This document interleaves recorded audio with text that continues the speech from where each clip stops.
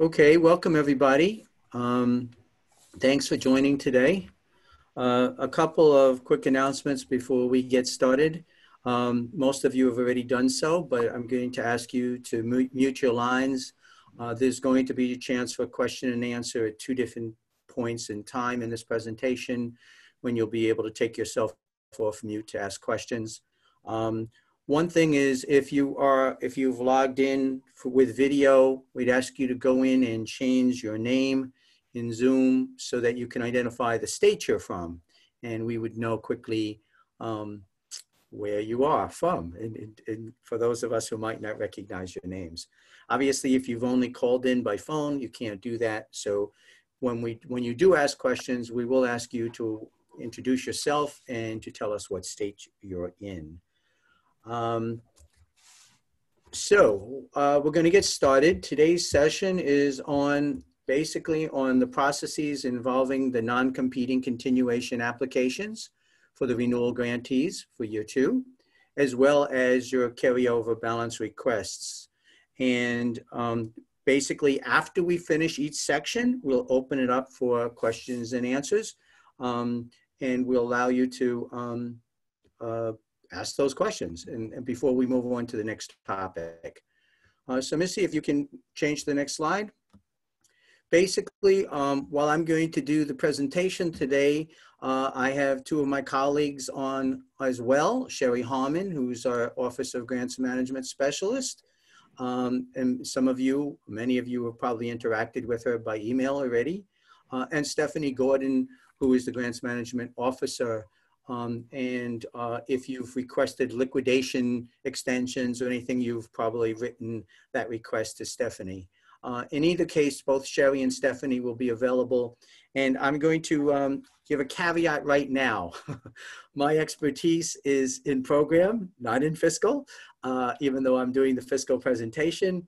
And therefore, I will say up front that if Sherry or Stephanie need to clarify anything I say or even correct anything I say, they will feel free to do so at any point in time in the presentation. And they'll be available, of course, to add additional clarification during our Q&A period.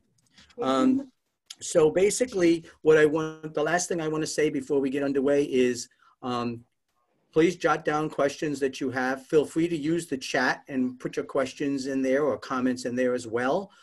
There will be folks who are kind of reviewing the chat for us and making sure that we can address questions that come in, although we will not take the questions until we finish each section. So we're going to go to the next slide now. And what basically actually, let's go to the next one after that.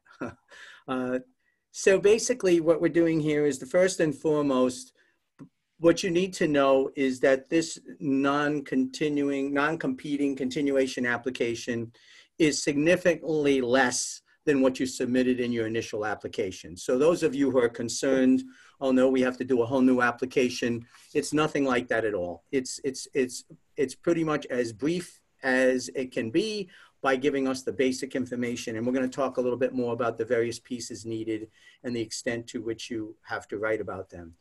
But basically, the purpose of this is to zero in on what you're going to do in year 2. When you submitted your original application, the only real detail you provided was the general plan for the 3 years and then specifics related to year 1. So we need to know a little bit more about what's going to happen in year 2. And that may even be more different because of the impact of COVID and how that's played out on your ability to carry out tasks and activities in year 1. So you're briefly going to describe what you've accomplished or are projected to accomplish by the end of the first year. And that's going to set the stage in terms of what you're going to, in terms of how you're going to build off of that for year 2. So the idea here is that we're going to talk a little bit more about, you'll talk briefly about what you've done in year 1. And the idea then is to say, and therefore, here's where we're going in year 2. Let's go to the next slide. So before we get into a description of the narrative or budget or the project or budget narrative, let's talk a little bit about some miscellaneous information that's needed. You're going to want to, and folks need to put themselves on mute if they're not on mute, please. Early childhood.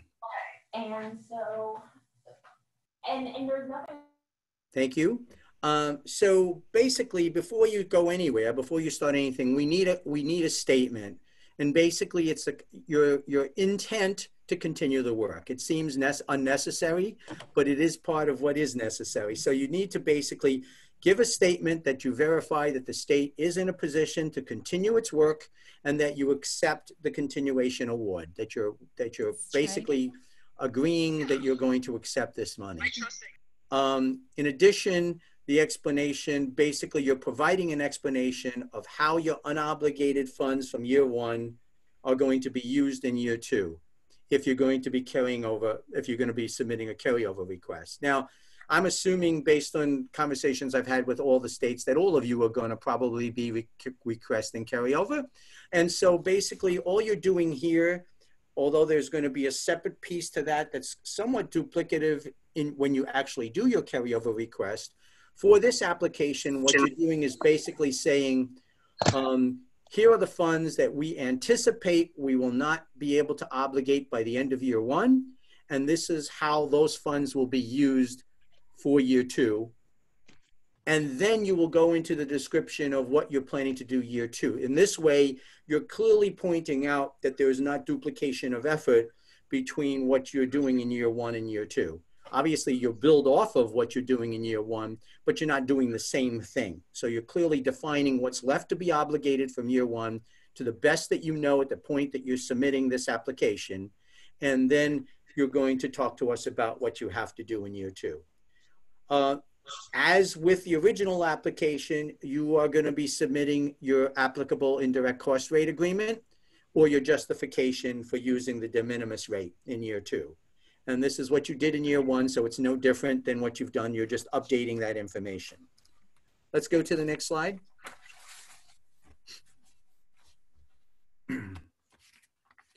So basically, when we start with the project narrative, the idea here, as I've already said, is to explain your proposed work. What is it that has to happen in year two? There's no page requirement. There's not. Basically, what you're doing is you're writing enough that we have an understanding of both in general and specifically, and what are the tasks and activities that are going to happen with the money in year two? What are you going to be doing? So it can't be too general, but it doesn't have to get down into the detail of what's happening every week, you know, that sort of thing. The idea is give us enough information so that we know what you're working on and the intent of those activities. The narrative would clearly define the tasks, and they go beyond the work that obviously is being accomplished in year one, as I mentioned previously. Let's go to the next slide. Similarly, you need to submit a budget narrative, and this is kind of like a crosswalk, right? Between basically, you've just told us what your project narrative is, what you intend to do in year two, and now we need you to explain the costs that are related to those various activities and tasks. What is going on in terms of what are you paying for, and how does that break out? This budget narrative clearly identifies the expected costs, and it goes beyond any obligated expenditures related. So if you've already obligated your funds in year one, you don't need to talk to us in this budget narrative about what you're doing with those obligated funds. You're just talking to us about the funds that are going to new year two funds. And you basically are justifying the cost by budget category, including the scope and the amount of each contract if you know those in advance. So the idea here is that, again, it's basically mirroring the process you used for year one in giving us an idea of what are you going to be spending your funds on. And the idea here also is that you will, if you have any questions or if you're not sure what to do, you'll have a chance to ask questions today and also between now and the time you submit. But the other thing you need to recognize is this is a non-competing application, which means you don't have to worry, did you do it wrong? Did you do it right? If you submit something to us and it's not enough information or it's not clear enough, we're going to come back to you and ask for more clarity or more this, maybe I won't get my second year funding. That's not at play here at all. We still want you to pay attention to the detail. We'd rather not have to come back to you and ask for more. But clearly, if there's something missing or something that we don't understand, we have the ability and the responsibility to come back to you and ask for that information. Let's go to the next slide. So for this application submission, basically, as I mentioned previously, you're telling us about your unobligated funds from year one. So to the best of your ability. Now, since you're going to be submitting this document, this application in October, you're doing your best guess, the best information you have, and we're going to revisit how you get to a more exact exact description of that work once you get to the carryover balance request. But for now, you're making your best guess of the funds that you will not be able to obligate by the end of the calendar year, and therefore, what are those funds and what are they to be used for? Any amounts you actually request to carry over from year one are going to actually be based on the real numbers that you indicate on your SF-425 when you upload it into the payment management system. And you won't be able to do that until the earliest you can do that is January, and any time between January and March. Now, for those of you who are on this webinar from Kansas, Nebraska, or South Carolina, for everybody, those are the 3 states that did not get awarded a renewal grant until the end of April. And so they're on a different timeline, and we're going to actually speak to them in a separate slide in terms of the timeline. But all the other obligations, all the other requirements are the same in terms of the content and the work that you need to do. Let's go to the next slide. So one of the forms that you've had to submit already when you've made a change, when you did a budget modification with your original application, was the SF-424A. So in this case, this again is the form that you have to submit. You're going to reflect the amount of money on the desired line items, and basically, we'll confirm with you, but you know that the amount of money you're getting in the second year is the exact same amount that you received in the first year. So it's the same amount for all 3 years. And so basically the total is that same amount that you're applying for. There is still a 30% match on that year's funding. So you have to include the 30% match. And one of the things we want to clarify that caused some confusion, basically we want you to separate out the non-federal match from the federal dollars. So there are separate columns, column for federal dollars, column for non-federal dollars, and we want you to keep those amounts separate. Also, if you project or you know that the non-federal match is coming from multiple line items, then we want you to reflect the amounts on those appropriate line items so that we know that your match is coming only from contractual, or your match is coming across contractual and other in whatever other category you might indicate. So please do separate out how the match is going to be calculated or where the match is going to be charged against, and also obviously the budget line items for your federal amount. Let's go to the next slide. So the additional items that you submit, you're going to have a project abstract summary, so a brief summary of what's this all about, what are the basic elements that are taking place in year 2. You're going to have any key personnel again. In many cases, those key personnel will remain the same, but you want to clarify them. And changes in grantee information and and if there are any. And in some cases, we have situations where a grantee may be changing the department that's going to be responsible for the grant, or have other types of changes, maybe where the office is located and that sort of thing. So any changes related to the grantee information you would want to include. You're going to also include what you've done in the past, the 424B, which is that assurances statement, as well as the disclosure of lobbying activities form. When you go into Grant Solutions, the Grants Management Module application kit, we'll talk about that in a moment, you're going to see identified that you have to submit the SF-424C.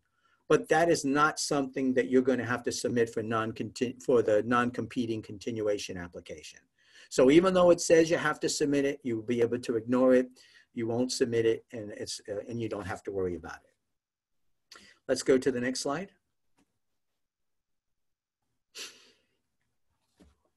For most of you, I'm trying to remember if it's all of you, but for most of you, anyone who has a grant, an annual grant of more than $5 million needs to fill out the certification of filing and payment of federal tax form.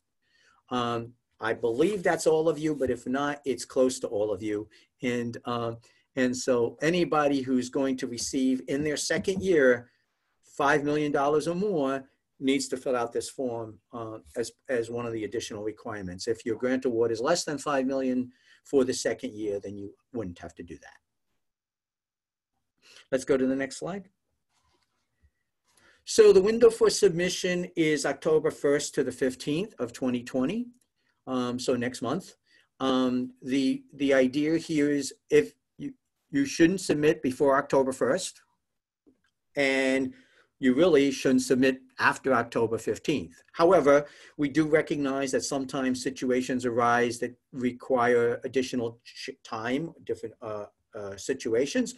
If that happens, like any other situation, you would request an extension of time and explain the reason why you need more time, and also indicate the amount of additional time needed.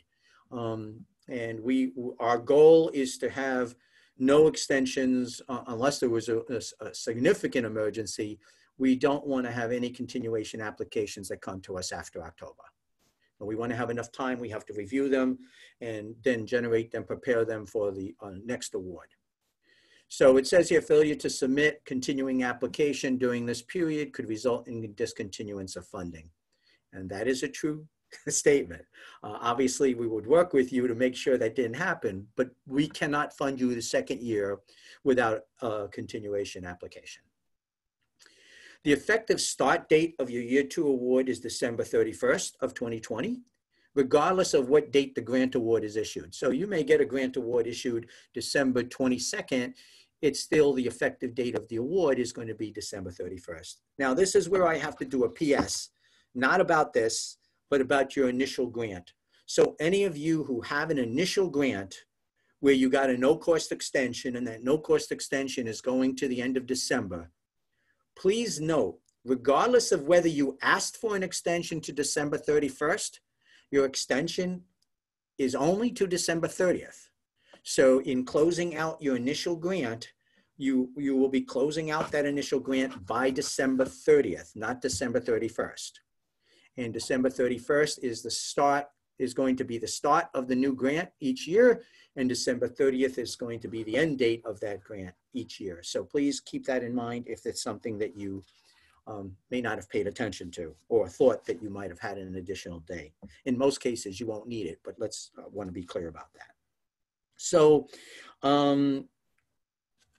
let's go to the next slide, which I believe is the alternate slide, right? So basically for Kansas, Nebraska, and South Carolina, basically everything that I've said to you is the same for you. The only difference is that you're on a different timeline. So the time frame for which you would be submitting your non-competing continuation application is between February 1st and February 15th.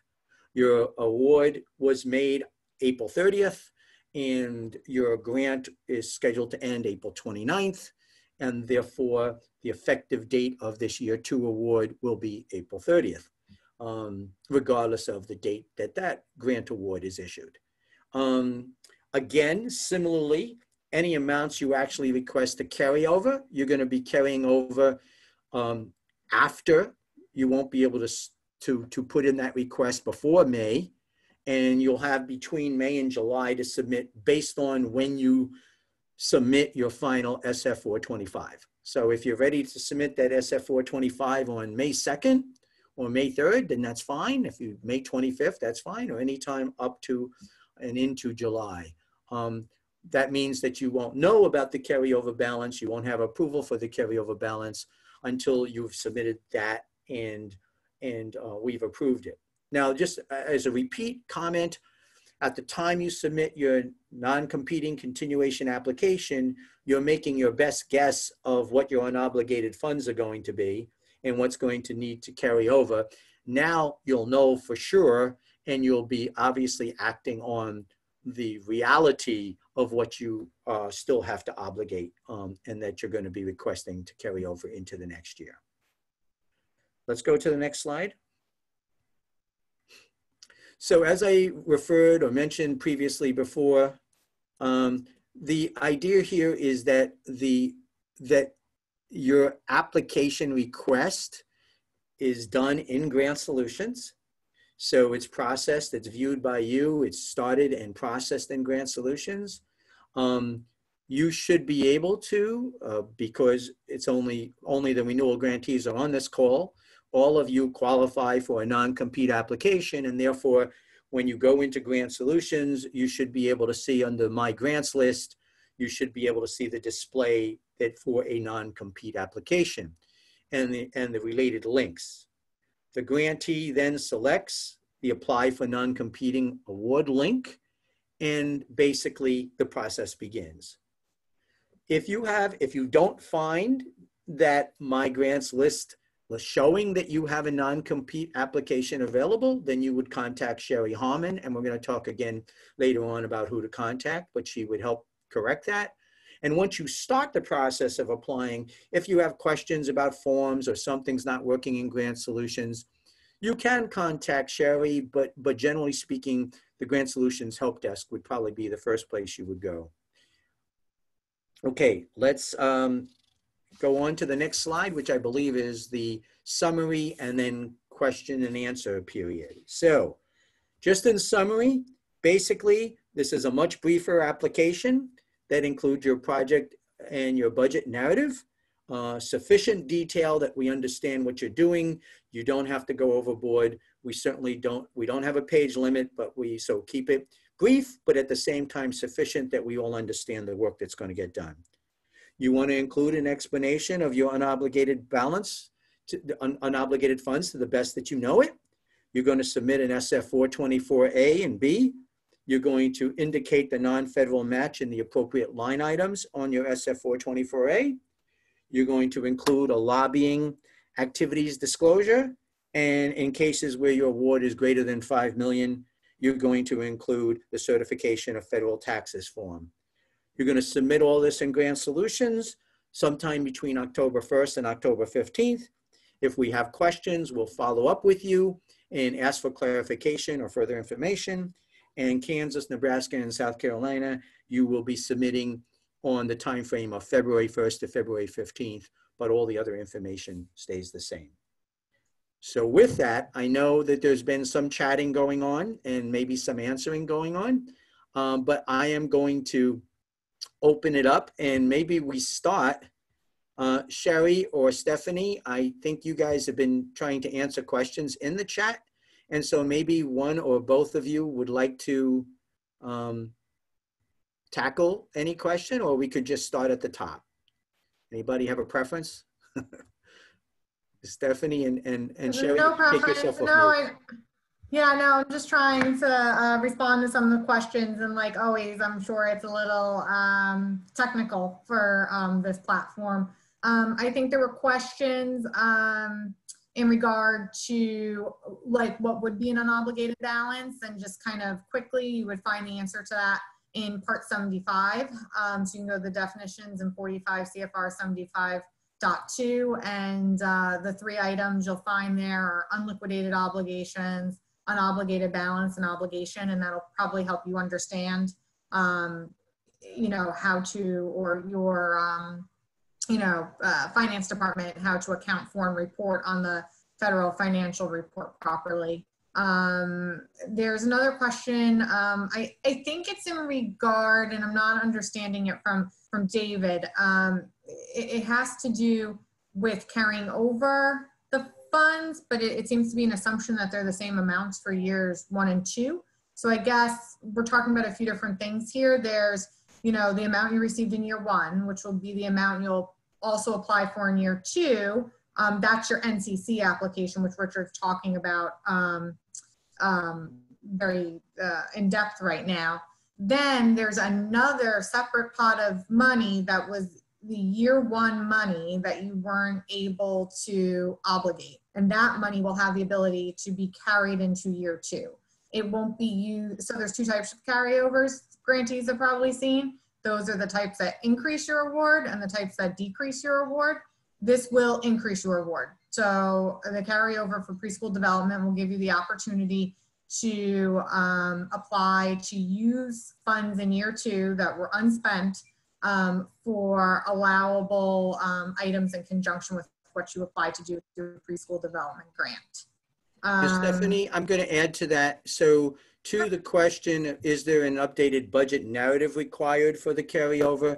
I mean, in the non-competing continuation application, you are just going to be telling us, you're going to be giving us a brief description of what's unobligated, what's going to be carried over, and you're just going to just basically tell us what it is. What is it for? What is it? What is the purpose? You don't have to go into any extensive narrative description there. Yeah. Can I piggyback on that too with you, Richard? Because you had talked about before, it might be repetitive with the year 2 application. I don't even think it would be repetitive, because I think what we're really just looking for the year 2 application repetitive to the COB application. I think the year 2 application, as you said, it's really just general. I think it's based, that's a requirement that comes from our policy manual. And I think that's required just because if a grantee is telling us they want to do something like, maybe very unorthodox, that like, we're going to use the money to install 800 playgrounds around all of our state. That would give us the opportunity to have more time to discuss with the grantee, maybe something more in line with PDG, or, push it up to our attorneys to see if it's. So I think that's what we're looking for, is something general enough to just kind of understand the request, so we can expedite the processing of those COB applications upon receipt. Sorry to interrupt, but that's what I kind of always see, that refunding application and that explanation of the COB, just to kind of understand. So if it's really off base, we kind of have time to let you know that before you come up with a whole application of a COB and a whole idea. And then we tell you, wait, we can't approve this. So I think it's to mitigate grantees doing work they don't need to. There's a question here that asks, is there a particular format or template for the budget project narrative we should use or follow? And are there any examples that can be shared? I don't have a particular template or format, but I don't know if we do in grants management that says complete your budget narrative with this tool. Do you? I'm not aware. Grantees are usually held to the same requirements as a FOA, that it's not to exceed a certain page level. It's supposed to be in, I think, Times New Roman 12, certain margins on pages. Sherry, if you're more specific, but I think it's really taking the kind of setup requirements that were required for your FOA. And then last grant, would we be okay using the same format as our last grant, assuming we met all requirement? Yes. Right. So that's, I think, what I'm trying to say here, is that you can usually use that, because to get through the screening process, it would have had to have met the requirements. Okay. Right. I think the intent here, I mean, the formal document is the 424A. That's kind of our required funding, document. And then the budget narrative is really to support that and to expand on that. And I don't think the intent is for us to give you a specific format or whatever. It can be however you represent that information, for your own tracking and use. Okay, so thank you. So there was a question here about executing contracts. States currently don't have documentation that demonstrates that we'll be approved for year 2 funding and or a carryover of funds until we apply and you approve. This means that all contracts must end December 30th, 2020. By the time we get year 2 approval, we'll be in a rush to amend dozens of contracts and community grants and have gaps in implementing the work. That's a loaded question. Can I Yep. That's a very loaded one. Can I just take that one piece by piece? So all contracts must end December 30th, 2020. That might be a specific state policy. I don't think that's an overarching policy. I think contracts in Part 75 need to have exit clauses such as that if required, but I don't think it means you have to look to terminate your contract December 30th, 2020. By the time you get year 2 approval, we'll be looking to, so in a competitive year, approvals are you get them really last minute, right? It's the day before the budget period, the project period starts. As Richard said, we're hoping to have all these applications in early October. I really do want to, I signed the extensions for providing for applications to come in late, and I have not signed one since COVID's come or whatever. I don't really see any reason to have to sign that. You should be able to get your application in timely. So if you can have it in early October, we're hoping to process these, end of October, November, as soon as we're kind of set up for our fiscal year to have our accounting numbers. So if we can get this contract, our grant out to you a month or two in advance. That'll also give you the instrument you need. The money won't be available to you in the payment management system until 12/31/2020, but you should have that legal binding agreement with us for you. So hopefully you're not in a rush to amend things, but if your state does have policies and procedures in place like that, maybe you should be talking to your procurement or somebody in your state to I think this is a pretty standard grant processing, and this is the way HHS does it. So you may be bringing up this in the future again. So there's actually a slide in the next part of the presentation on carryover balance where basically I let you know that there is no intent here for you to stop work. There's no work stoppage. Okay, so just because you didn't get a carryover balance, once you get your grant award for year 2, you have funds in place, and we will talk to you about the ability to just continue the work that you have, because obviously, even though you don't know what's going to happen with carryover funds, let's assume in a worst case scenario, you requested a carryover fund, and for some reason we had to disapprove it or disapprove some portion of it, then we would have to work with you to make some adjustment on how you would adjust your scope of work to reflect that. But the reality is we're not expecting you to all of a sudden stop contract work on January 1 because you haven't gotten an approved carryover balance yet. You'll be able to work simultaneously on year 1 and year 2 activities with a kind of an assumption that things are going to work out until they don't. And then if they don't, we have to work with you to fix that. So there was a couple of questions, so yes, everybody's going to get the Q&A in the chat. So rather than reading every question in the chat, and in some cases answers were provided that are somewhat lengthy, I won't do that here because you're going to get those answers. But there were some questions here that we should take a quick look at. So I'm just kind of scrolling down. So you can use the same format on the last grant.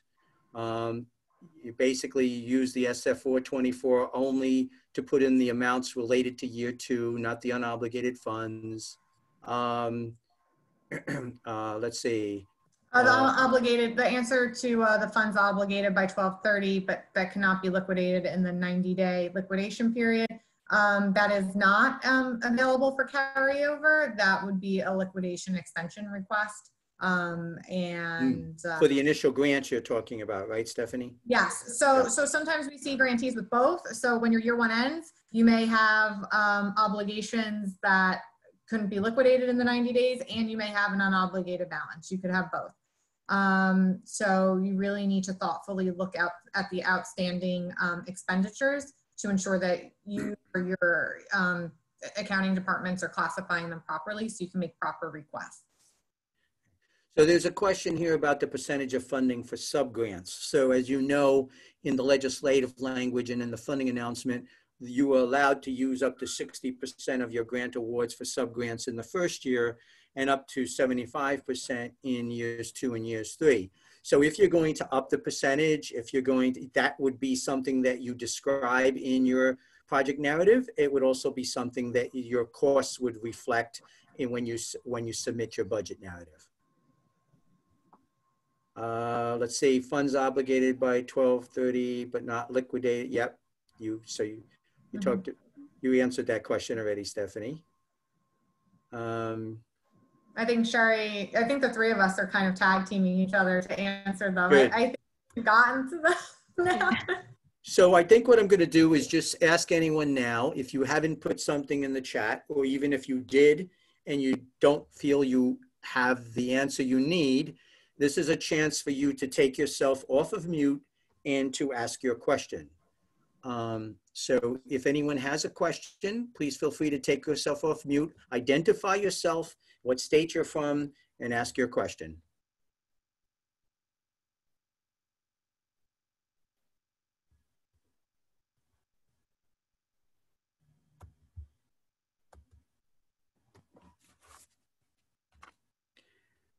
Okay, not hearing any questions, I'm going to assume that you're satisfied for now.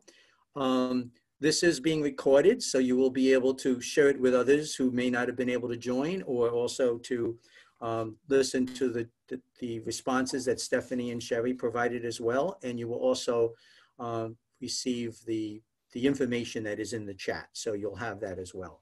So we're going to move on to the second part of the presentation, the carryover balance request. Obviously, some of this has already been addressed and some to some degree. So let's take a look at the rest of the information and we'll take it from there.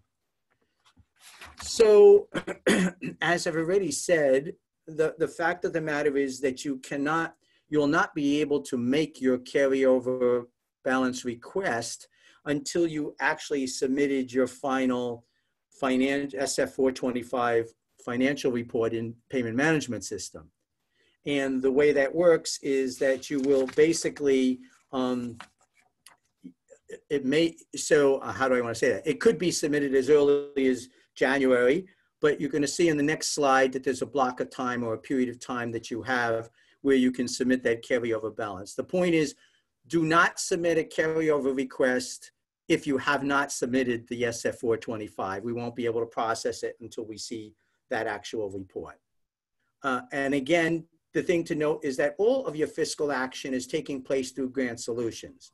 So other than like putting your federal financial report in payment management system, anything you're requesting in the way of a budget mod, a carryover request, a continuing application, all of that is done in Grant Solutions. So similarly, when you get ready to do your carryover amendment request, you will do that in Grant Solutions. Let's go to the next slide.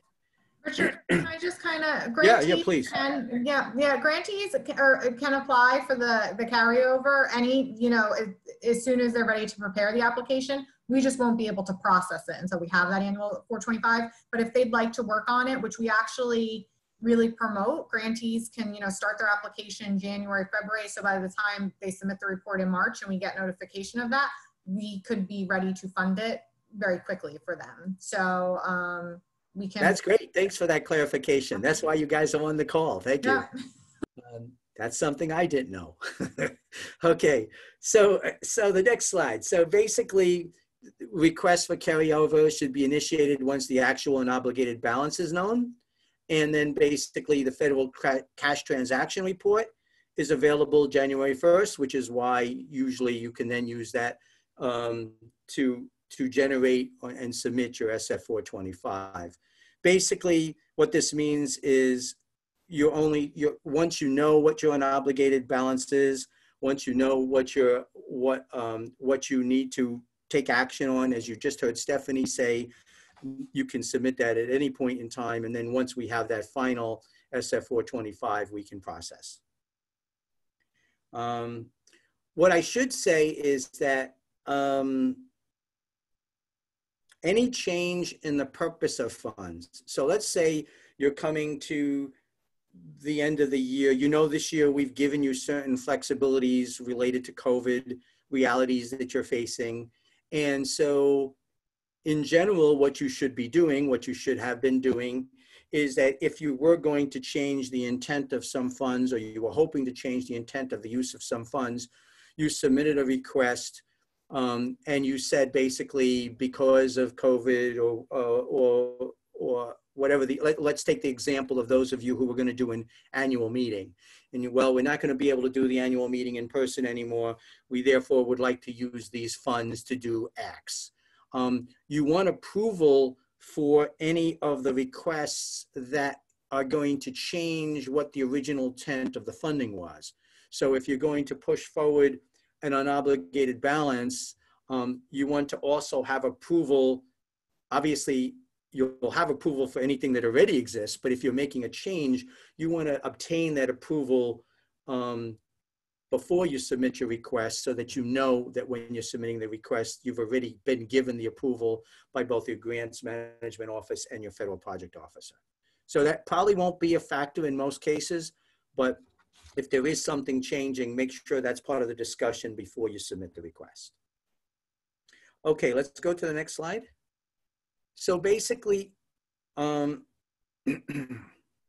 so basically requests for carryover are including only your prospective course and activities. So basically, it's ones that you are going to incur or that's going to be undertaken. So the idea here is if you've already incurred costs, if you've already obligated funds, then that's not part of this request. It's not something you need to worry about. You're only taking care of those things that were not already addressed prior to the end of the previous year.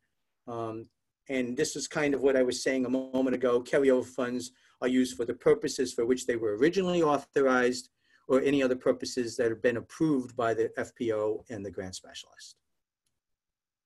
Let's go to the next slide. What I said earlier here, so there's no work stoppage expectation. You're not going to stop work and all of a sudden say, oh, I can't work on anything else I was working on because I didn't get my carryover yet. Once you have the second year award funding, you basically are going to be borrowing from that second year award funding, so to speak. You'll be using that second year award funding to allow you to continue to do the work you have to do. And then when your carryover balance is approved, assuming it would be approved, that amount of money just gets added to that second year funding and obviously becomes part of the funds you have to spend in that second year.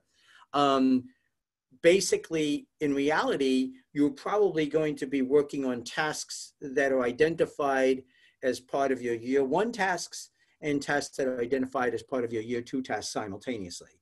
But there's no expectation here that you should stop work once you have grant funds in your possession. So the next slide. Okay, really quick. That was kind of pretty quick process. I think it's pretty simple. It's not so different from well, I probably shouldn't say this because I don't know that it's true. So never mind. I won't say it. What I was going to say, what I want to say is basically any questions that you have when you submit about carryover balance. Again, Sherry is going to be available to answer those questions, and Stephanie obviously is available, but she supports Sherry as needed. And so Sherry will answer all fiscal related questions. I will continue to ask or answer all program related questions. And so as you move on in trying to do either of these requests, please reach out to us as you always have been doing. As Stephanie mentioned previously, and I want to just repeat it because it wasn't part of the plan presentation, if we're talking about your initial grant and you need an extension of the liquidation period, you'll be sending in a particular request to Stephanie and she will approve or not. She'll tell you what she needs related to that liquidation extension. But there are no, I think everybody knows this, but there are no additional extensions you can add to your initial year. And so either your grant has ended or will end in September, or it will end December 30th of 2020 in terms of the funds that you have to obligate. And then you'll have your liquidation period to take care of the rest of those activities. So Stephanie or Sherry, anything else you want to add that I may have missed or anything to clarify? Richard, can you just go back one slide? I did want to kind of piggyback on your last bullet a little bit. Thanks. So it is, so as Richard's saying, that's even true for fiscal, that you'll be carrying out tasks related to year 1 and 2 simultaneously. You know, as we're talking about, you have the 90-day liquidation period. So you're going to be really busy between the 2 grants in January, February, March, and you need to keep straight what you're doing. I just saw another question from Tennille, which kind of goes along with that. You have to be mindful that you have year 1 funds and you have to make sure you're making those obligations in year 1. And after you have year 2 funds, those obligations need to be applicable to year 2.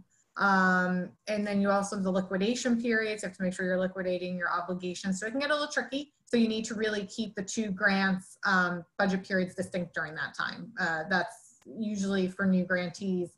Not shocking, but something that you need to kind of get a system in place to ensure you're doing in a manner that works for you. So don't think you're doing something wrong if you feel like, well, I'm paying this grant, I'm paying off things in year 1, but now I'm incurring new costs in year 2. You're probably doing it right then. So don't get too nervous that you're kind of working between the 2 grants a lot.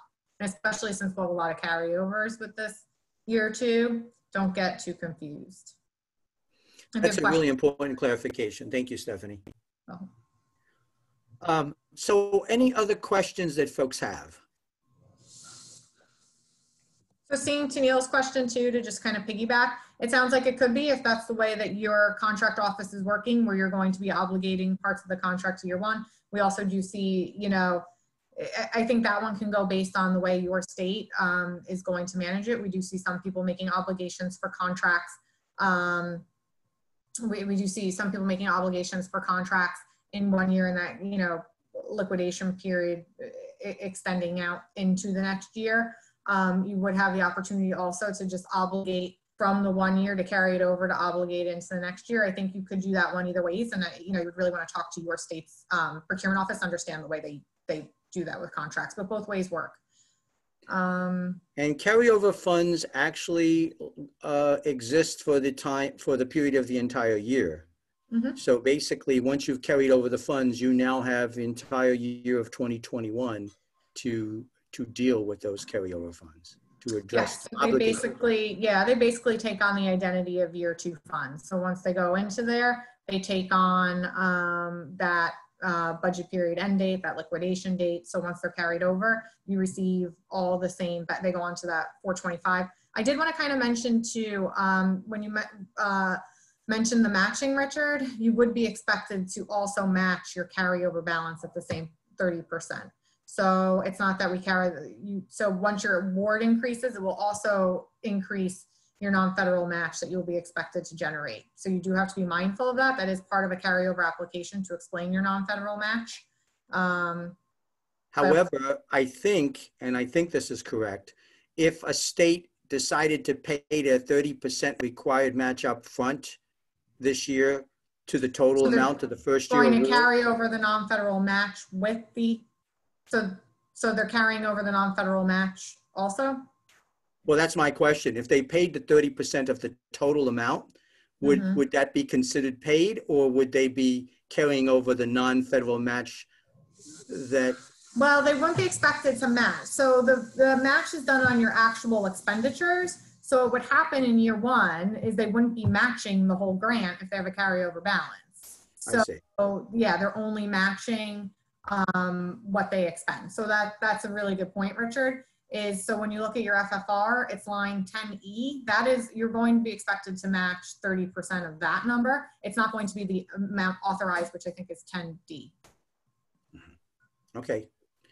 And then there's a question here: if activities are pushed from year 1 to year 2, resulting in the need to request carryover, should we reflect the activities in the continuation or the carryover request, or both?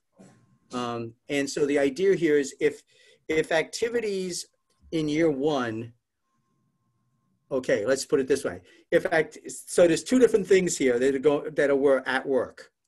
One might be that there's an activity that you had planned to do in year 1 for which you have dollars, and you just didn't get to obligate those funds because of delay. You're rolling over those dollars now. You're putting in a request to carry over those dollars to carry out that work. And that is taken care of in your carryover balance. It's going to be mentioned in your non-continuing application, because you're going to be talking about what still needs to be obligated, but you're going to more fully describe it or discuss it in your carryover balance request. There may be some situations where a state had an activity planned for year 1, where they said, because of COVID, there's no way I can do this in year 1 right now. I'd like to switch places. I'd like to kind of move this activity to year 2 and move an activity I plan to do in year 2 to year 1. So basically I'm just shifting I'm asking for approval to change what I'm doing in which year. In that case, and I'm not sure this has happened, I've heard us talk about it. I don't know that I've ever seen the actual request, but in such a case, if you were approved to take an activity out of year 1 and move it to year 2, then it's considered a year 2 activity. It's a separate activity now.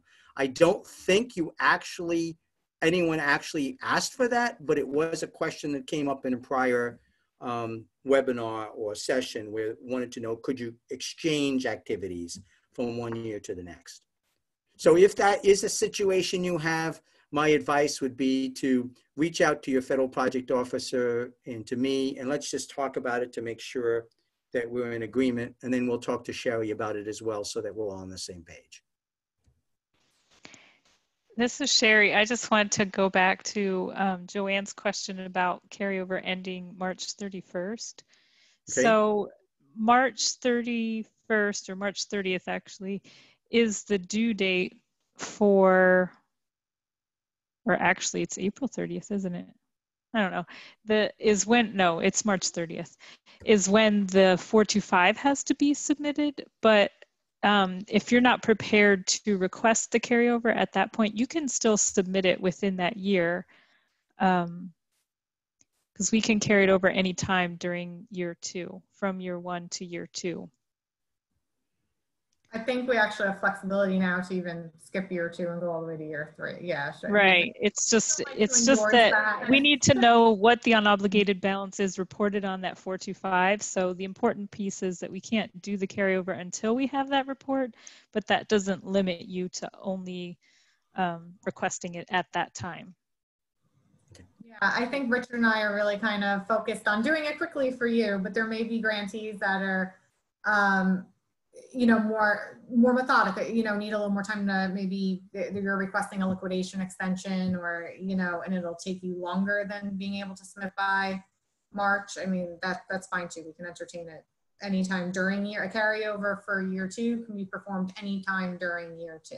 And as I mentioned, if we're running out of time in year 2, we could, you know, move the application to year 3 and do the carryover into year 3. So there are flexibilities available to work for you. And I know that the terminology is sometimes confusing. So again, we talk about continuation requests and carryover requests. The continuation is basically the ability to get year 2 funding. And there's nothing, it's the continuation application is just, how do I go about getting my second year of funding?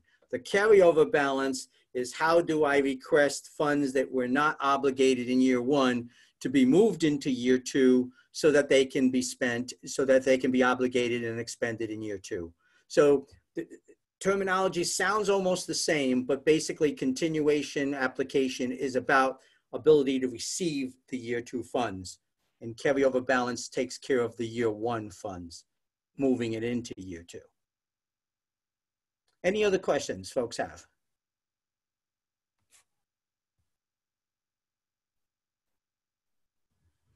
Okay, hearing none, we look forward to receiving your applications. Obviously, again, just to repeat, if you have any concerns or questions that are fiscal in nature, please reach out to Sherry Harmon. Her contact information is in the presentation, but most of you have it already. And if it's a programmatic request, you can reach out to your federal project officer or to me. And we'll try to answer those questions as quickly as possible. Our intent is to use the period of time in late October to start reviewing all these applications, making sure if there's any other clarification or information that's needed, we can come back to you for it. Because it's going to take us a little while to just get through them all. And just as a reminder, there will be another competition taking place, even though it's a smaller number of states.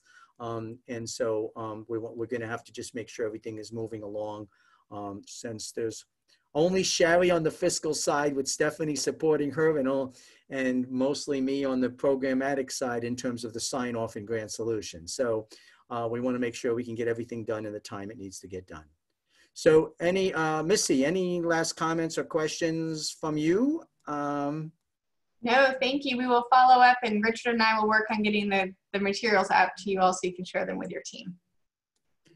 Okay, thank you, everybody. I hope you found this useful and we were able to answer your questions. And obviously, if not, continue to ask. Thank you all. Have a good day. Take care of yourselves. Stay safe, stay healthy, stay sane, have some fun. Bye. Thanks, Stephanie and Sherry.